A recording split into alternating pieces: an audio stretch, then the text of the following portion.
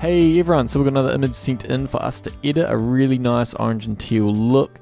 So if you guys like your style, like your look, you can go give her a follow down in the description. I'll be putting all your links down there. So if you come down, you can see the images don't have many shadows at all because you got that nice, bright, vibrant look to the images. And we're going to be working with this one just down here somewhere. This one, trying to recreate its edit.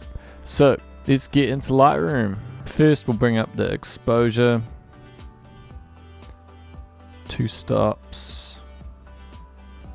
Let's drop the contrast to make it more flat. And then we definitely want to bring up the shadows because we want that real nice, bright, vibrant look. And yeah, now I'm gonna do clarity because there's definitely a bit of clarity in here. Now I'll just do the curves so that we get a bit of contrast in there, and we'll do a small fade, I think, in the curves. So red curve.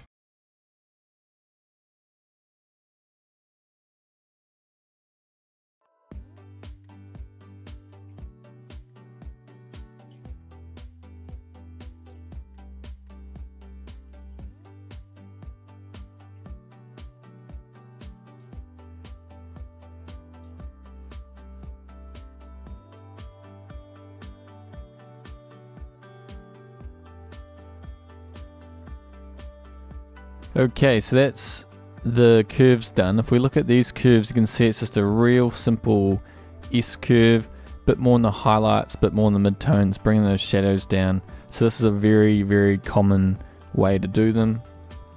And you don't have to do them for every edit. So this one's a bit off, but it's alright. You don't have to do them for every edit because usually they will just be in your preset and then you'll only change them if you needed to, but people don't normally start from scratch and do the curves from the very beginning on every photo. So this one, just a bit of a fade, very slight curve, bit more contrast in there. Right, moving on. We will do some split toning, so we want to add in the warmth and the redness to the image now. So we'll do that by adding some reds or oranges into the highlights.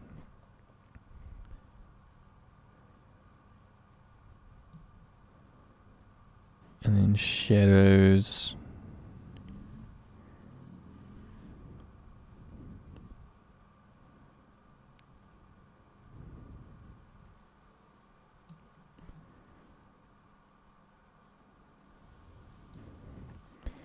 Right. So when we edit these, it should keep that warmer look in there. Right, let's do some of this. So we want our oranges. We definitely want our yellows to be much warmer.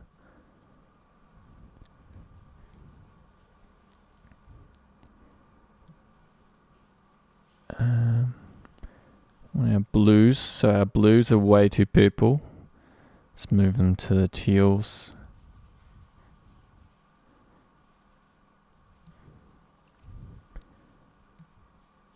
Here's our aquas here.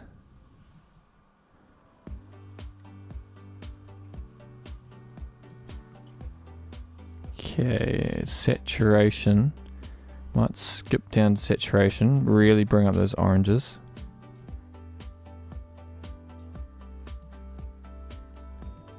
Reds.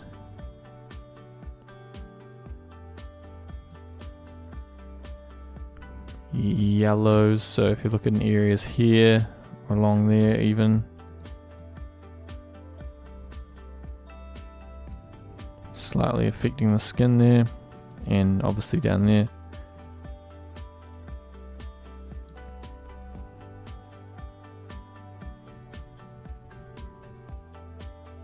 There's only a tiny bit of green just down there. We'll just drop it right down. Purple, looks like it's been brought all the way down so you can see it, especially over there. Let's drop it down. Magenta looks to be the same.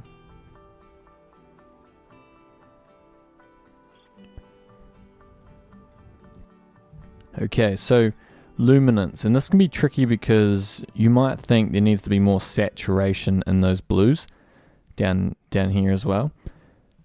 But what we'll do is drop the luminance, and it's going to make them look deeper, and we'll also make them look more saturated.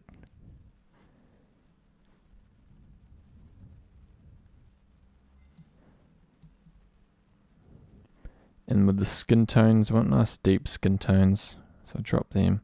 And keep in mind, this is a screenshot of Instagram. She hasn't sent me the JPEG that got uploaded, so it's quite soft. So don't pay too much attention to the sharpness, just pay attention to the colors.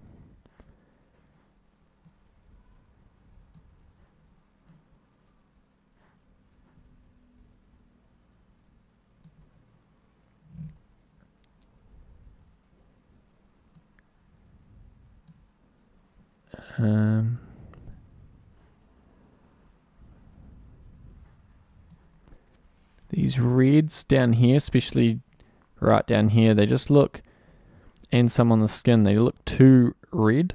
We want it to have a bit more of an orange cast.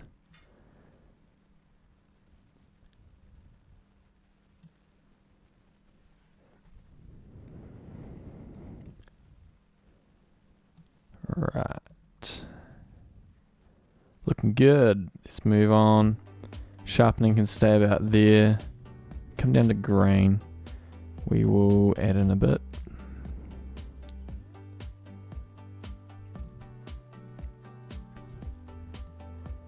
And that's about it, I think. I'm just going to leave it there, guys. If you guys want to go give her a follow, check her out down in the description. I'll put her links down there. And yeah, you can check out all my links down there as well. Check out the presets if you like this tutorial. Let me know who you guys want to see. Really helps if you comment people that have great images but don't have that many followers. That way I can reach out to them on Instagram, ask them to send in a photo and do a tutorial on them. So do that, really helps me find these guys and get them to send in their photos. And yeah, thanks for watching, guys, and I will catch you in the next one. Cheers.